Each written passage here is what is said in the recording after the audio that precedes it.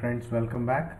In the previous videos we have seen how to record a macro to hide and unhide a worksheet, and how to eliminate unnecessary statements in the recorded macro code or VBA code and make those codes simple, separating the statements to a different sub-procedures, like for hiding one procedure, for unhiding another procedure. And then to the next step we have declared a variable, added the loop, and make sure that we have made little effective code through a manual process, and we have written the code basically to make ourselves confident that we can also write a VBA code. And this code actually was showing unhiding all the sheets in one shot. And then a little more color we have added, where we have added an array. Adding an array, we are actually making the code further powerful, that only it can hide or unhide a specific number of sheets or specific named sheets which were declared in the array.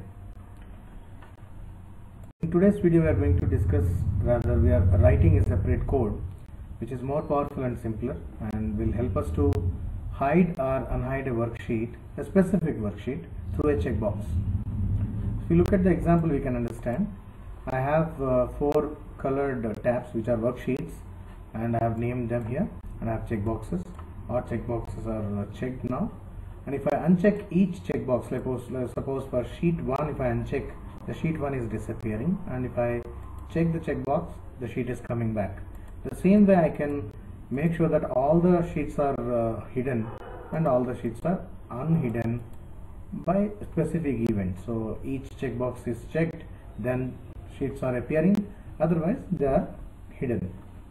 So this code is not written completely as a new, but we have used some statements from here and then added few more statements, and then added ActiveX control, and then accordingly we have created this code. But before watching this video, I have a suggestion that kindly watch the videos which are earlier made for these macros, like creating a macro, recording a macro, for hiding and unhiding a worksheet, and how to clean the recorded macro and making that 2 sub-procedures, and then adding some more elements like declaring a variable, adding a loop, and then adding array, etc. If you look at those videos first, you will have a flow of understanding of each VBA code, and definitely it will create more interest in you so that you can do a better job. So I have given all the videos screenshots here, so where from you can just stop the video, you can just click on each video so that you can go to that specific video, watch them. After watching all of them, if you watch this video, it will be more easy to understand, and it will be more value addition for you. Now let us start writing the macro. So before that, I wanted to take these 2 statements, which are 2 sub-procedures, into account, because I am using these sub-procedures in that code. So I have already copied, rather pasted here, and I am just shutting down that file alone. Now I have a new file, so wherein I am going to write the code. I will write this as summary. So the worksheet name is summary, and keeping this here, and then color the tabs.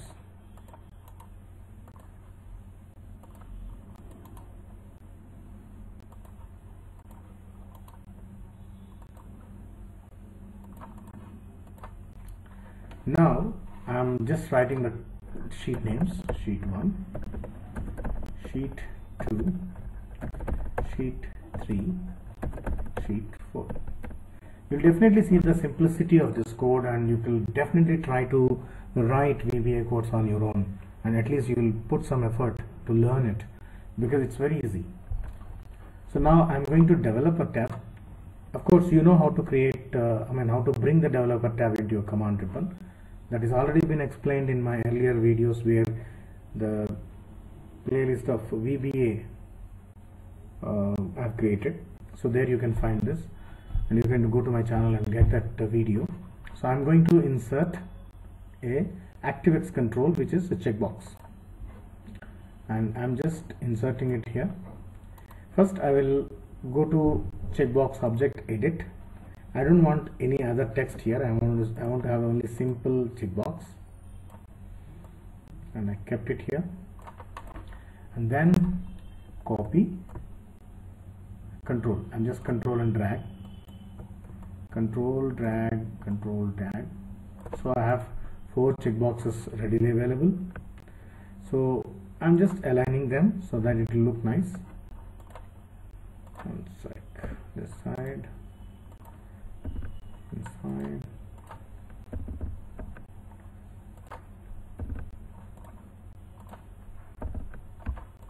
Yeah, so the checkboxes are ready. Now I need to add the code to here. Here we need to understand one thing. Till now we were talking about sub procedures.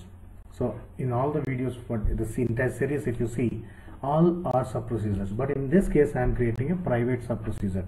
So the private sub procedure will not be located in the module, it will be located in the sheet itself. So it's a private sub procedure is basically applicable only for this workbook alone. So right click, go to view code. The moment if you do, you will get one private sub procedure is created there. What I'm going to do is, first I'm adding worksheet sheet 1 visible true. I'm just taking this first, copy, and then pasting it here. Now you have to see the simple thing here. I'm writing the code. Just see how best you can write it. If checkbox 1 value is equal to true, that's what I have written. Checkbox is basically the checkbox, and checkbox name is here, and I'm writing that checkbox value is nothing but if checkbox is checked, that means it is true, then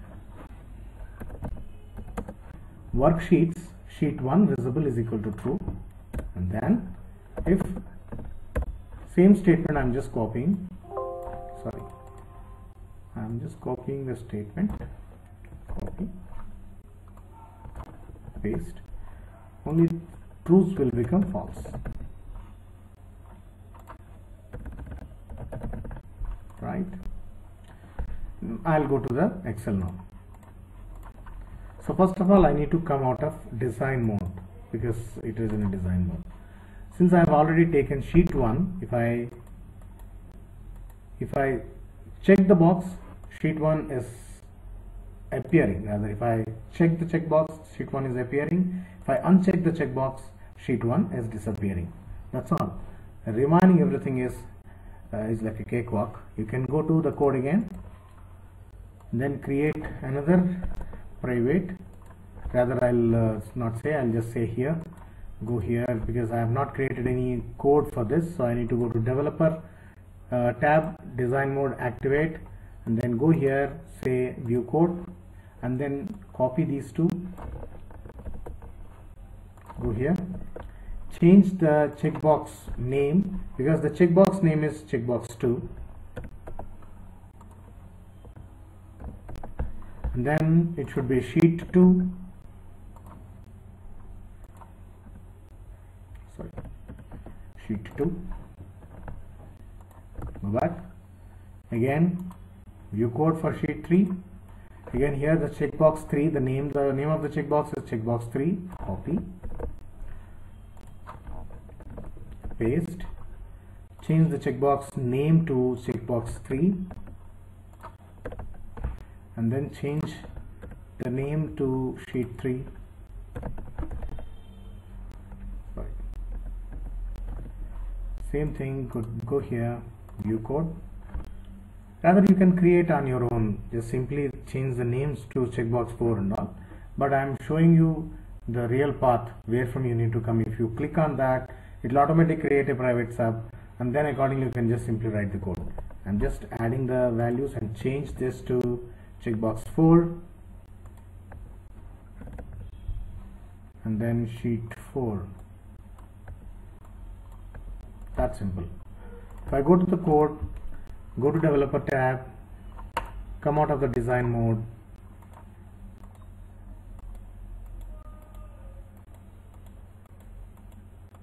so if I uncheck all the checkboxes, every sheet is hidden. If I check each box, things are coming out like this. All one by one, all are hidden or unhidden, whatever. So I don't want to show up everything. I want to show only sheet 1 and I wanted to do my work. Go to sheet 1, do your job, come back to summary, just unhide it with a simple event. And suppose you are adding another sheet, what to do?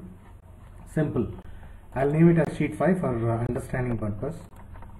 And then go to summary, add sheet 5, and then go to design mode, developer design mode, add, copy down, control drag, and then say view code, copy all these and then paste. So it is checkbox 5, so obviously the value will be checkbox 5, and then sheet 5,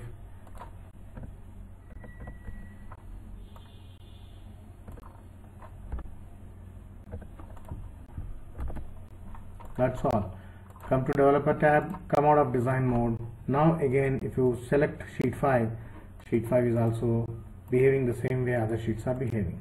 So if I want, I can unhide all the sheets, and if I don't want, I can just hide all the sheets, and I can unhide only those sheets which I wanted to work with. Hope you understand, and hope you like it, and keep watching. As usual, please practice and like, share and subscribe. If you subscribe, it will be useful to you to get my new video alerts so that you can watch them on a regular basis. And most important thing is, you need to practice, otherwise my videos will not be able to help you anything further. My videos are actually making you to understand the concept, or rather getting a kind of interest within the subject, but practice will definitely make you to be successful. Thank you.